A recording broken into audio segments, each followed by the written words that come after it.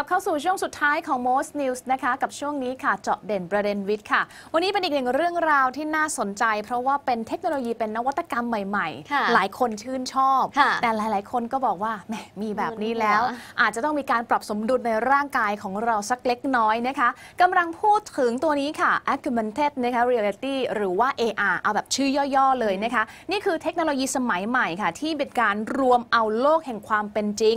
แล้วก็โลกเสมือนจริงเข้าไว้ด้วยการผ่านเทคโนโลยีและก็อุปกรณ์ต่างๆที่ผ่านมานะคะมีการใช้กับกล้องสมาร์ทโฟนรวมถึงกล้องถ่ายภาพค่ะแต่ว่าวันนี้จะเป็นอีกหนึ่งมุมมองที่เจ้า AR ตัวนี้มาใช้ในแว่นตาอัจฉริยะจะช่วยให้แว่นตาอัจฉริยะนี้อัจฉริยะได้มากน้อยแค่ไหนติดตามได้ในช่วงนี้กับเจาะเด่นประเด็นวิทย์โดยคุณสารดาเอ็งศิรพัฒน์ค่ะ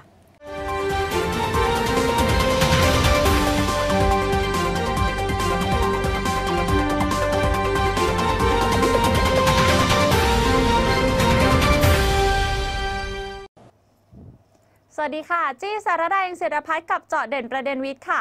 วันนี้นะคะเราอาจจะเคยรู้จักแว่นตาอัจฉริยะแบบอื่นมาแล้วแต่วันนี้ในเจาะเด่นประเด็นวิทย์มีแว่นตาแบบใหม่ที่เรียกได้ว่าอัจฉริยะแล้วใช้กับรถได้ด้วยต้องไปติดตามชมได้ในเจาะเด่นประเด็นวิทย์ค่ะ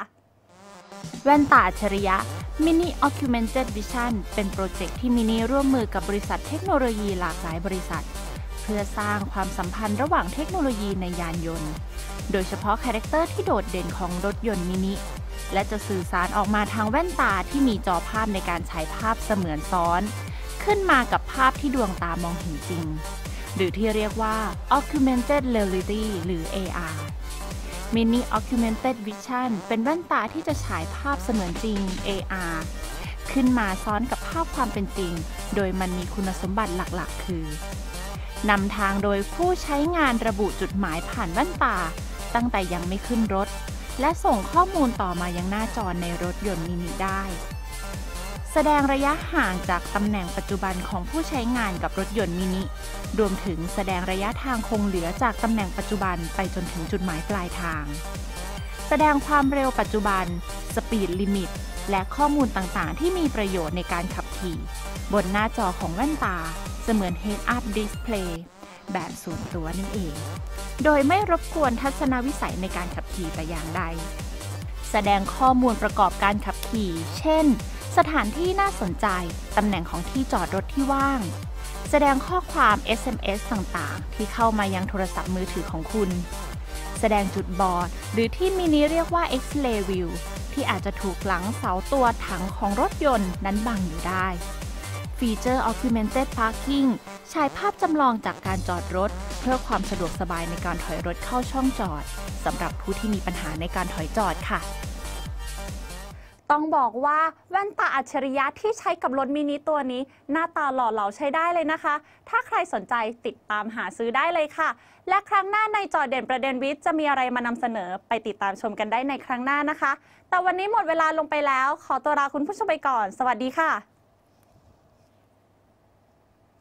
ขอบคุณคุณสารดาเอ็งศิรพัฒน์นะคะก็ได้เห็นอีกถึงความก้าวหน้าที่น่าสนใจถ้าน้องนินมีโอกาสได้ใช้ไหวไหมคะคือไม่ค่อยชอบเล่นอะไรพวกนี้ค่ะเพราะว่าจะรู้สึกว่าจะมึนหัวตลอดแต่คือมันก็เป็นความถ้าคนที่ชอบเล่นเกมชอบความเสมือนจริงชอบความที่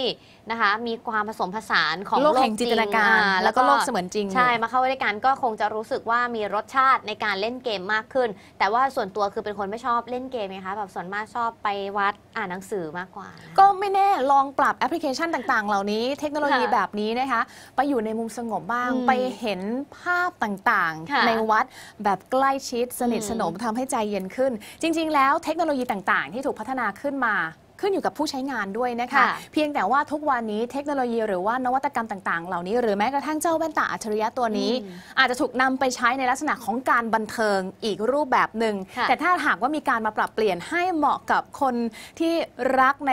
ศีลธรรมรักในการเข้าวัดก็อาจจะทำให้